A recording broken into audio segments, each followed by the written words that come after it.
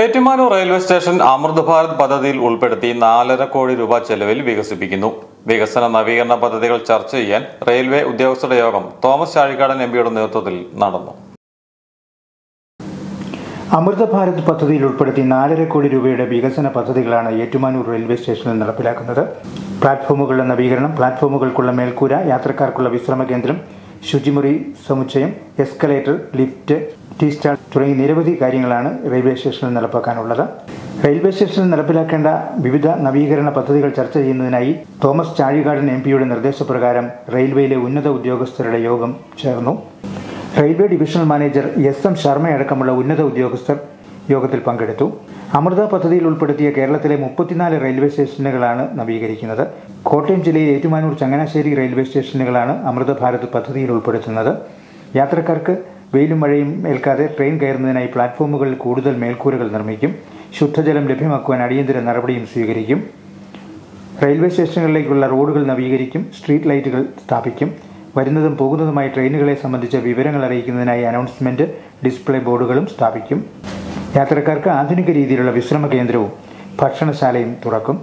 Railway പ്ലാറ്റ്ഫോമിൽ പുതുതായി ഒരു ഫുട് ഓവർ ബ്രിഡ്ജ് കൂടി സ്ഥാപിക്കുന്നതിനും 2ാം ഘട്ടത്തിൽ നടപടി സ്വീകരിക്കും. കൂടാതെ റെയിൽവേ വികസനത്തിനായ നിരവധി ആവശ്യങ്ങൾ Thomas Chazhikadan MP railway divisional മാനേജറുടെ ശ്രദ്ധയിൽപ്പെടുത്തിയിട്ടുണ്ട്.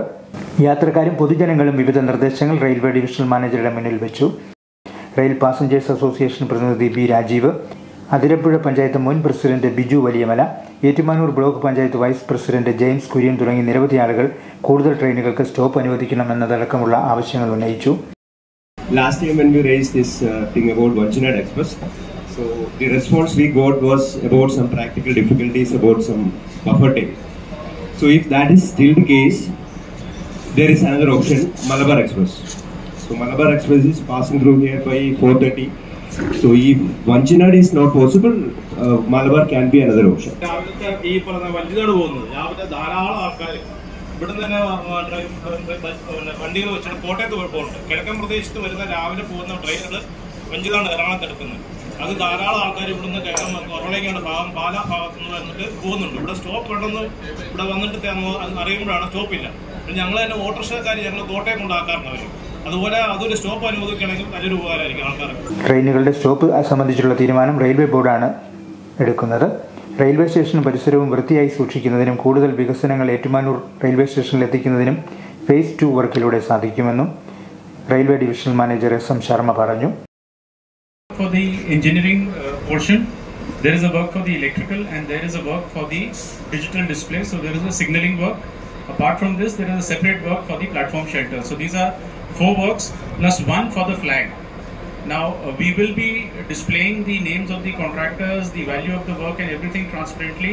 It will be done in the next 1 week or 10 days. We will display at all stations so that you all know who is doing it and what are the timelines and when it will be finished.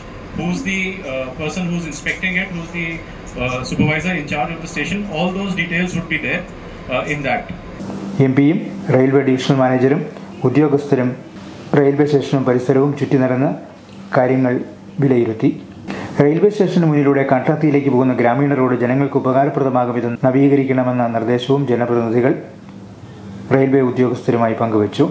Vanchinad express, Mangalore express, MEMU train എന്നിവയടക്കം നിരവധി ട്രെയിനുകൾക്ക് Ettumanoor railway സ്റ്റേഷനിൽ stop അനുവദിക്കുന്നത് കോട്ടയത്തെ തിരക്ക് കുറയ്ക്കുന്നതിനും ഏറ്റുമാനൂരിന് 10 kilometre ചുറ്റളവിലുള്ള ജനങ്ങൾക്ക് ഉപകാരപ്രദമാവുകയും ചെയ്യുമെന്നും MP railway ഉദ്യോഗസ്ഥരെ അറിയിച്ചു.